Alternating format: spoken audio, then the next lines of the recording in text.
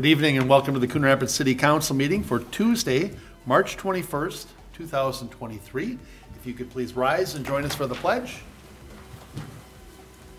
I pledge allegiance to the flag of the United States of America and to the republic for which it stands, one nation under God, indivisible, with liberty and justice for all.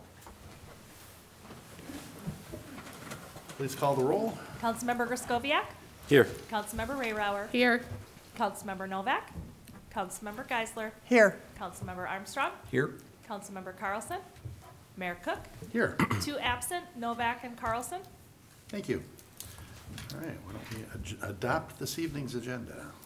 So moved. Second. Motion by Geisler, second by Griskoviak to adopt the agenda. Is there any discussion or corrections? Hearing none, all in favor signify by saying aye. Aye. Opposed? And that motion carries. Very first thing on our agenda this evening is the presentation and adoption of Resolution 23-45, accepting a donation from Allina Health Mercy Hospital. And representatives are here to present the donation. So if you would like to come up to the dais and, well, all right, otherwise I can meet you out front with a mic, but I'll give you the dais to work from. How's that?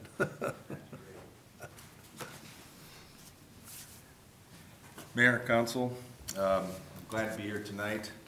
I'm glad here to introduce Jess and Sarah from Allina Health, part of the Mercy Hospital system. And they were very instrumental in designing and solidifying the grant that our donation to help build Mercy Park for challenged and special needs kids. We worked together for about a year now.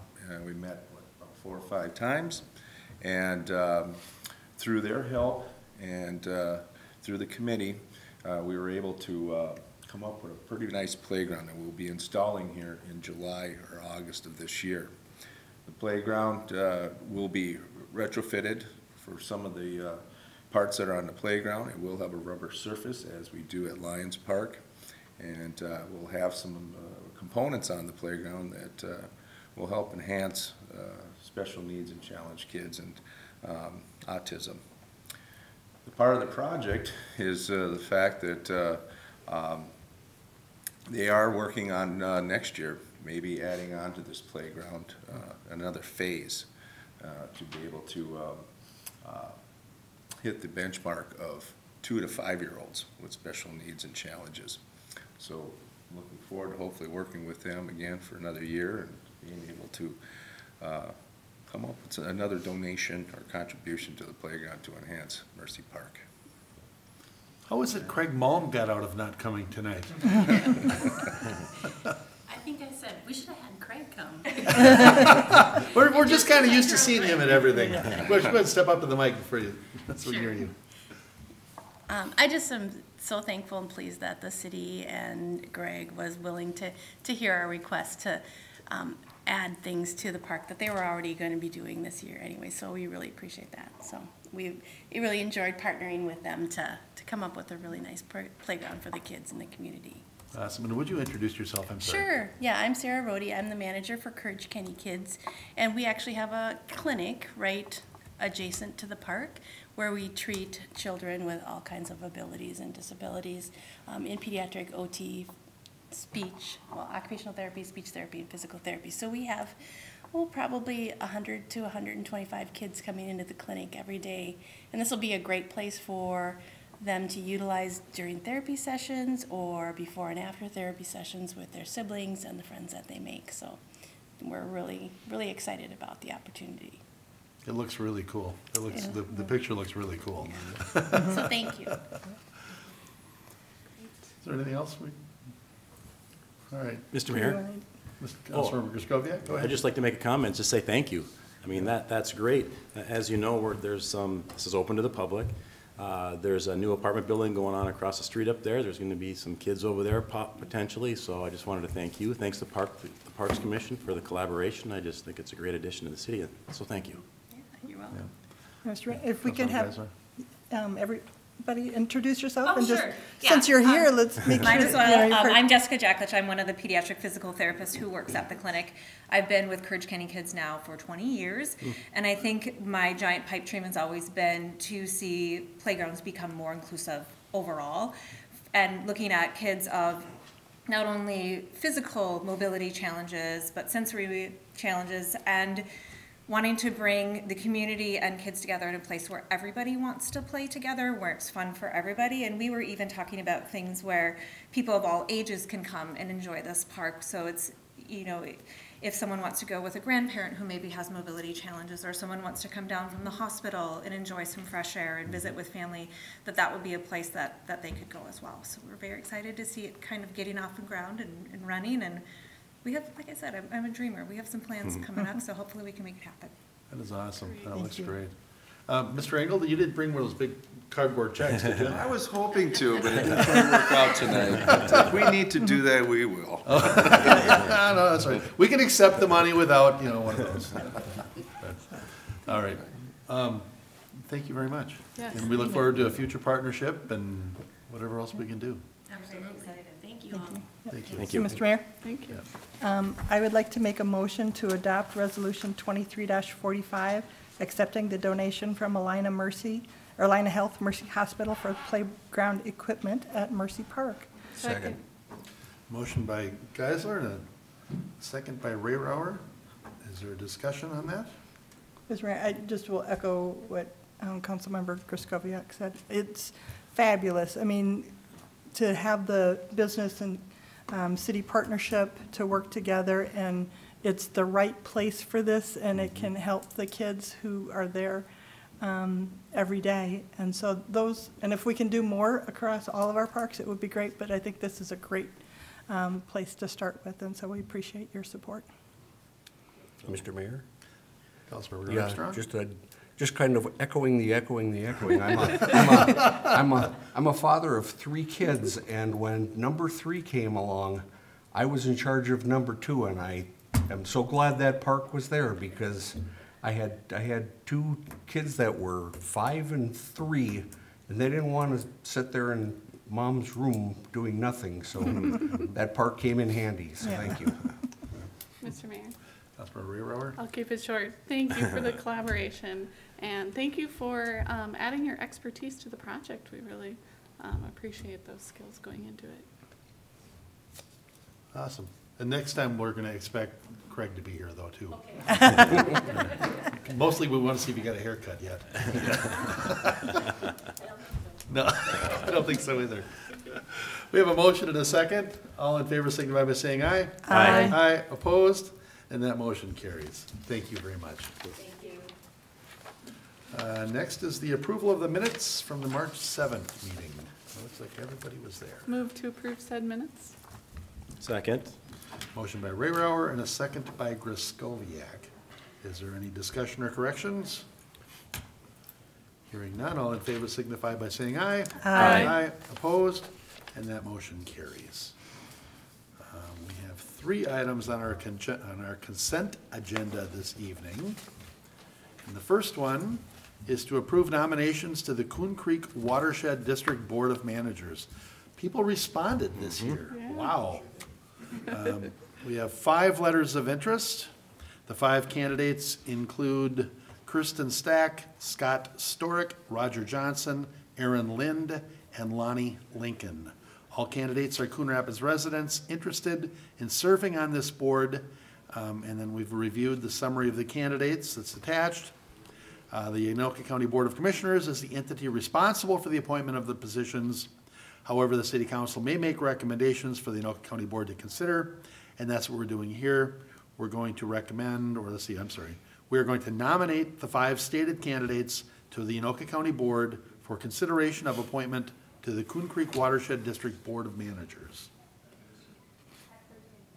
Next item on our consent agenda, which is item 4 on this evening's agenda, is to set a public hearing date for miscellaneous assessments 2023-1.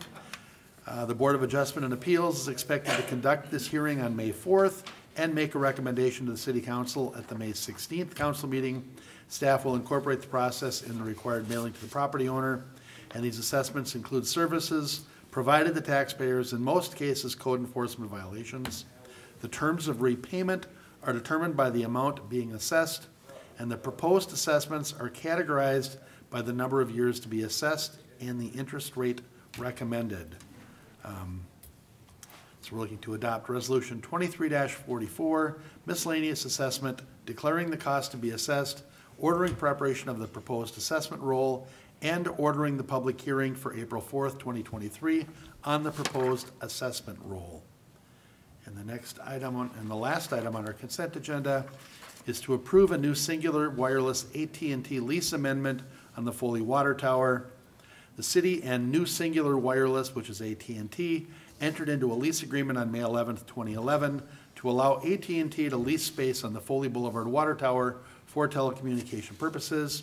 AT&T is in the process of refurbishing its directional antennas on the water tower.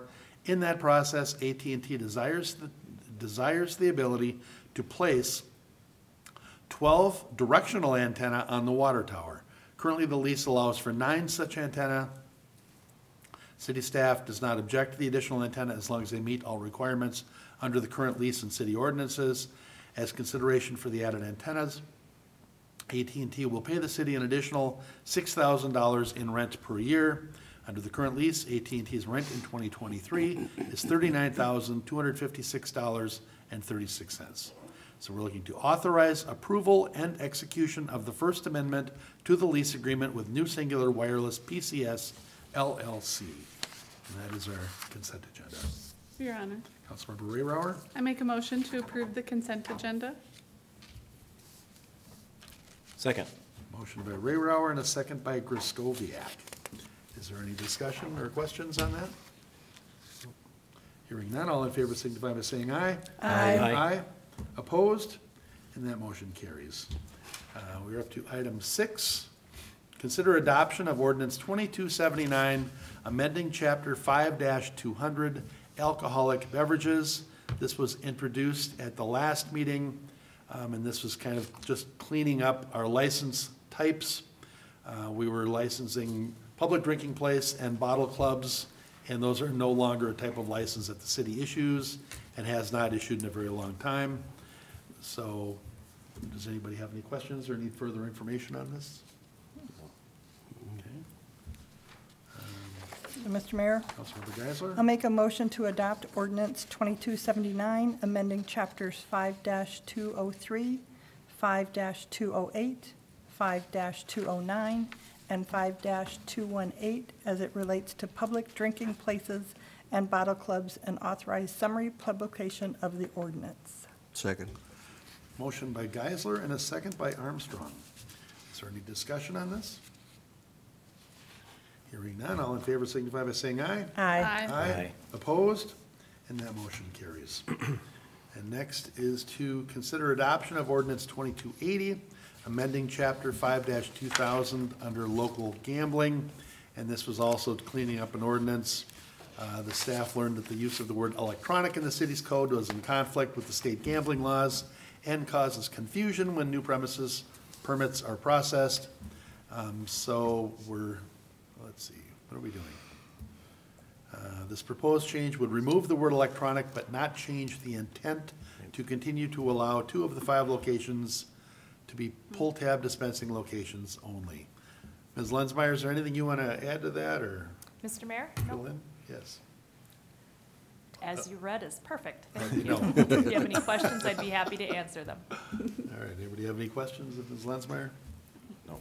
Your Honor, Councilmember Rayrauer? I'll make a motion to adopt ordinance 2280, amending chapter 5-2005 as it relates to premises permits. Second. Motion by Rayrauer and a second by Griskoviak. Is there discussion? Hearing none, all in favor signify by saying aye. Aye. Opposed? And that motion carries. We're up to item 8, which is to consider resolution 23-46, reallocating the 2022 general fund budget and amending the 2022 and 2023 budgets. Ms. Hanson, you want to cover that? I will, thank you, Mr. Mayor. So City Council. So before you this evening are just kind of a couple of housekeeping items related to 2022 as we finished up the year. Our legal level of authority for budgetary purposes as expenditure category within each activity. So we're recommending some budget reappropriations within the general fund that net to zero. Those are listed in the resolution. In addition, we have carry forwards in the general fund of $9,400. These are for purchases that weren't made, but by the end of the fiscal year, but were on order. And then $5,653,885 in other funds, mostly for projects that were still in progress at the end of the year. I'm happy to answer any questions that you may have. All right. Anybody have any questions for Ms. Hanson? Mr. Mayor, Councilmember Griscoviac? I just have one question on line item number 1, which is noted as general fund to the retirement insurance fund in the amount of $350,000. The rest of them, I think, are pretty clear, carry over for work that wasn't done, but could you expand on that one a little bit for us, please? Are you, Councilmember Griswold, are you referring to the transfer? Yes, did I jump ahead? Yeah, it's the next item. Oh, sorry about that. I'm not sure where you're looking. Nope, but sorry about I'm just that. going to be quiet. Well, thanks for letting me bury myself on that one. Oh, not that deep. We'll get back to it. She'll be ready next Hit a time. pin. I was Yeah. ready, as you can see. Yeah. Too ready. Okay, thank you. I'm good. All right. Was there any other questions from Ms. Hanson on that? All right. So, Mr. Mayor, I'll make a motion to adopt Resolution 23-46, reallocating the 2022 general fund budget and amending the 22 and 2023 budgets. Second. Motion by Geisler and a second by Ray Rauer. Is there any further discussion? Mr. Mayor, Councilmember Geisler? I'd just say that, I appreciate the diligence that our finance team does in making sure that, everything is balanced and we're working and, yes, things get on order and we know that things haven't been shipping. And so to be able to keep everything clean and nice and tidy. And so it's just more housekeeping, but I appreciate the attention to the detail, keeping us in good fiscal standing. All right. Any other discussion? Hearing none, all in favor signify by saying aye. Aye. Aye. Opposed? And that motion carries. Item 9 is to consider Resolution 23-47, authorizing the transfer of funds. And Ms. Hanson, I predict you're going to have a question on this one. Go ahead and lay it out. Thank you. So included in the resolution is a list of transfers for fiscal year 2022. We're coming for you to ask for formal approval of these as listed out. To address Councilmember Griscoliat's question, so the first line is general fund to retirement insurance fund for $350,000.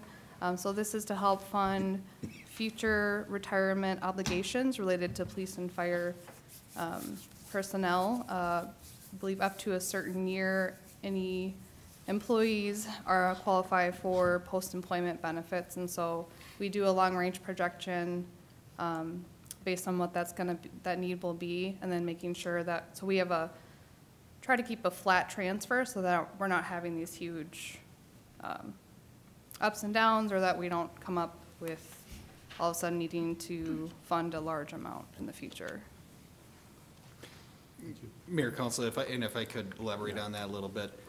So up until around 2007 for the police officers unions, and somewhere around 2012, 13 for the fire union, once an officer or firefighter reached the age of 55, they were eligible for retirement. So there's that gap between 55 and 65 in which they would get, federal benefits. Until those years, the city would pay the employer portion of health insurance between 55 and 65. At those years were negotiated out of the contract in exchange for higher pay and accelerated pay scale for new employees, but any employee who was hired before that date is still eligible for that. So we have a lot of both police and fire members who are still eligible for those benefits. Obviously, that's part of health insurance, and so we're paying for those retirees. Those costs go up significantly each year, but eventually they're being phased out through attrition. It just takes quite a bit of time. So that number over time will be less and less theoretically because we'll have fewer and fewer people who are eligible for that benefit. But, thank you for that, but I thought my question was more is, wasn't this budgeted in 2022? Right, at a set amount? This just seems like a big transfer to cover, okay, why is that? The 350,000 was the budgeted amount for 2022. Well, it was the Yes. budgeted amount. It's just held in the general fund. We budget it, levy for it, and it's transferred to a separate Retirement account insurance, to yeah. pay for that retirement benefit. Okay, that So you was, should have started with that. yeah, I thought you wanted the big, that's good. But now you know more than you wanted. The more you know. Says this budgeted transfer. Okay. Does that answer your that question does now? clarify it for me, thank you, All I right, very appreciate good. it. Does anybody else have any questions of Ms. Hanson on this? All right. Probably need a motion to get out of here. Your Honor, Councilmember Rayrow? I make a motion to adopt Resolution 23-47, authorizing the transfer of funds for 2022. Second. Motion by Rayrower and a second by Geisler. Is there any further discussion on this? Hearing none, all in favor signify by saying aye. Aye. Opposed? And that motion carries. So on to that, Mr. Stemwedel, so like all of our retirements, all of our insurance, we're in a good spot on all of that, right? I mean, because every once in a while you hear those cities that didn't plan ahead, they're short, they're trying to get bailed out, and we're solid on all of that, correct? Yes, Mayor, Council, Ms. Hanson and I are very comfortable with sort of our position in regard to that. We do have to pay attention each year to both the in retired insurance fund and compensated absences fund is another one that comes up. So we have to be able to cover vacation and sick leave. And so we have to pay attention to that because as wages go up, the expenses for that go up as well. And I think where governments get themselves in trouble is where they try to skimp too much each year on what they transfer into that, and then they get into a hole where they're just over leveraged on that. So we've had to be more consistent about what we transfer into those accounts so we don't run into that issue. Thank you. I've always appreciated how you guys have handled that, and I guess I just kind of wanted you to voice it, so thank you.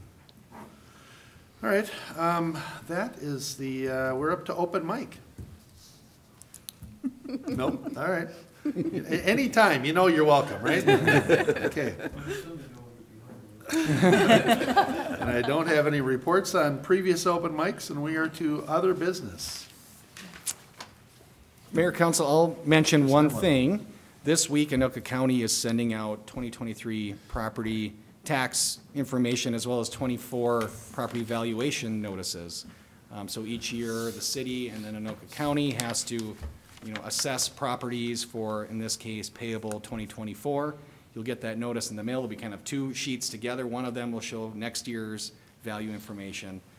At the end of the month, in April, the city council will meet as the Board of Adjustment and Appeals, which is our residents' opportunity to make that first step towards, if they have questions or concerns about their property values, first, really, they should call the city assessor's department and find out, because 95% of the time, the assessor's department's able to explain the value changes in a way that then the resident or business owner might understand. Occasionally, they want to appeal that, and so the opportunity for the initial appeal is to that Board of Adjustment and Appeals, which is the same members as the city council. Oftentimes, we get through the budget process, and people have concerns about their taxes. Primarily, those concerns are related to their value change, and there's nothing we can do about it at that time. So really, this is the time to focus on your property values. If you have questions, like I said, the first step is always to call our assessor's department and get those questions answered. And it's coming up.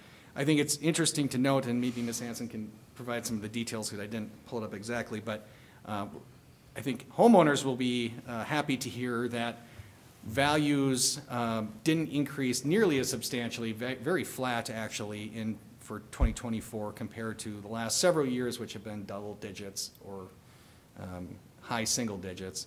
And the increases really were pushed more onto commercial industrial properties, multifamily properties, and so forth. So from a single family house perspective, there has been some relief. It's just the way it works. There's nothing that we can really do to control that. It's really driven by market values, home sales, and so forth. But there's been a lot of years of high numbers for residential, and I think people will appreciate that. Now, each property is unique. So just because somebody's got a 0 increase or 1% increase doesn't mean you couldn't have a 4 or 5% increase. Really depends on the factors, sales in your neighborhood, improvements you've made to your home and so forth. So just wanted to mention that because it seems like we get into late April and we think, boy, we should have messaged that a little bit more throughout the month, and this was my first crack at it. So, last Friday was March 17th, big day. And what it actually, in Coon Rapids, is the day our fire department was chartered in 1953. So I would like to recognize our fire department, although we don't have any of them here tonight, for 70 years of service to Coon Rapids as of March 17th. So March 17th, 1953 was when they started out, so that was kind of cool. So 70 years later, we're gonna christen a new fire station. 70 years later, yep. Yes. Yep. Yep, they used to share with the liquor store down, Right. down on Coon Rapids Boulevard, back when it was Highway 10. All right, other business. Do we have any concerts left coming up?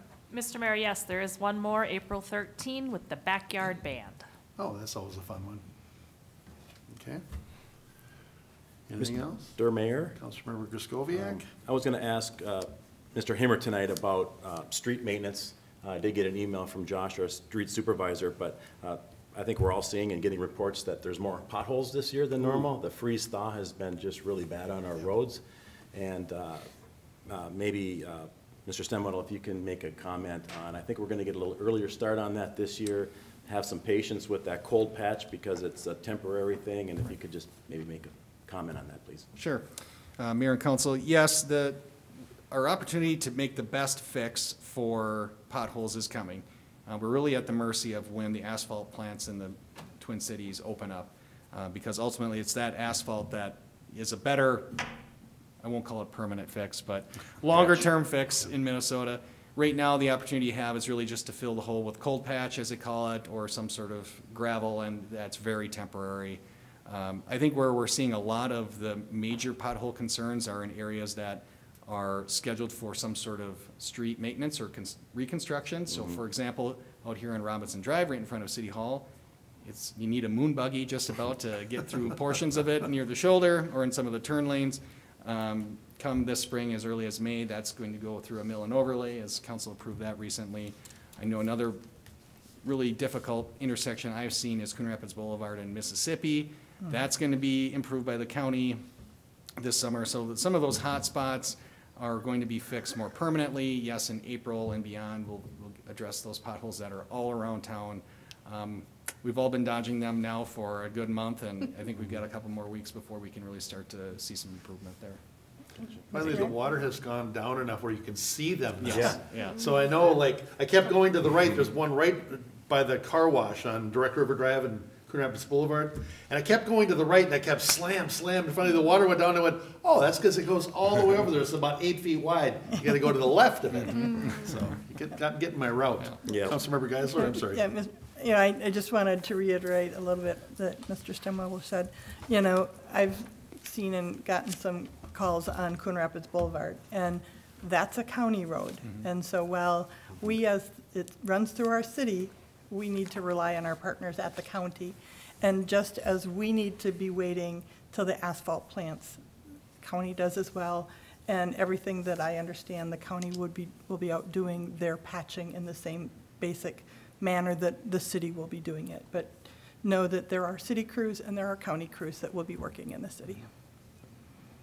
Operative word, patience. Yes. And dodge. As bad as it seems right now, I've been in other communities where it's considerably worse. Oh, Yes. boy. I mean, we stay Yeah. on top of our roads, but we're still Yeah. gonna have these issues every spring. Yeah, Yeah. yeah, absolutely. All right, any other business to come before council this evening? Move to adjourn? Second. Motion by Geisler, second by Armstrong to adjourn. All in favor, signify by saying aye. Aye. We're adjourned.